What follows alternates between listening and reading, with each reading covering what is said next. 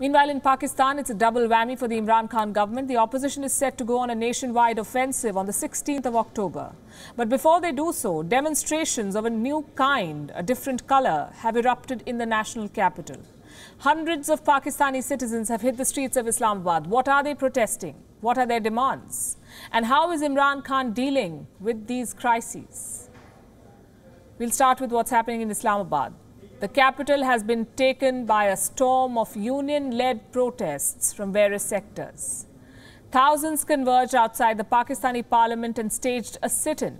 This included government employees, farmers, teachers, doctors, health workers and pensioners. They were all protesting against price hike and what they call anti-employee policies. Policies of the Pakistan government, of course. Most of them called off their sit-ins after quote-unquote successful negotiations with the government.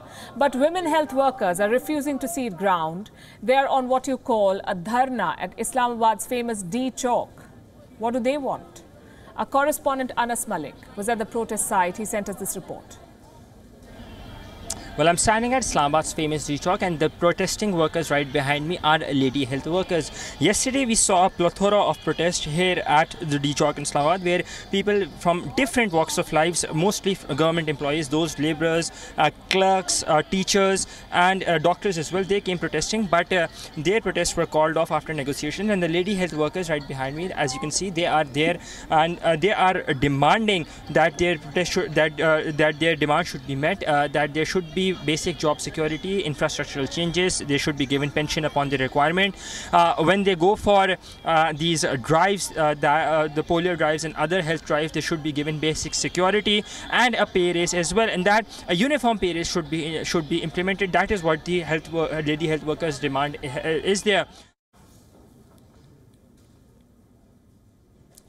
A unified pay structure, job insurance, physical security, these are fair demands, especially for the Pakistan Prime Minister, who has always made tall claims about supporting daily wage earners. He is now using the socio-economic crises and the IMF loans as a pretext to reject these demands. At the same time, he is cracking down on opposition voices. Asif Ali Zardari, the former president of Pakistan and leader of the Pakistan People's Party, he has been issued an arrest warrant by the National Accountability Bureau, the NAB, Pakistan's anti-corruption watchdog. Mr. Zardari is being accused of corruption worth 8 billion Pakistani rupees. The anti-graft body is investigating his alleged suspicious financial transactions. His son Bilawal Bhutto Zardari says this is yet another attempt by Imran Khan to vilify the opposition's anti-corruption movement. In a tweet, he said these tactics are not new and will do nothing to deter his party.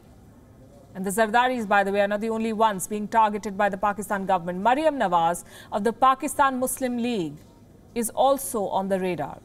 Reports say the Pakistan government may block all routes to Maryam Nawaz's residence to stop her from attending the first opposition demonstration scheduled for Friday.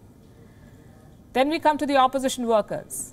According to the Dawn, more than 400 opposition workers in Pakistan have been detained. For what? For flouting COVID-19 guidelines. Yet another excuse, say critics, to sabotage the planned demonstrations. Those held include district presidents and lawmakers of both the PPP, Pakistan People's Party, and the PMLN, Pakistan Muslim League Nawaz. Nawaz Sharif, the former Prime Minister of Pakistan, has requested the Pakistan police, and I quote, to not comply with Imran Khan Niazi's unlawful orders to arrest PMLN workers, raid their homes or hinder their travel to Gujranwala. So Pakistani citizens are out of the streets. The opposition is gearing up for nationwide demonstrations. The Pakistan Prime Minister is responding with force.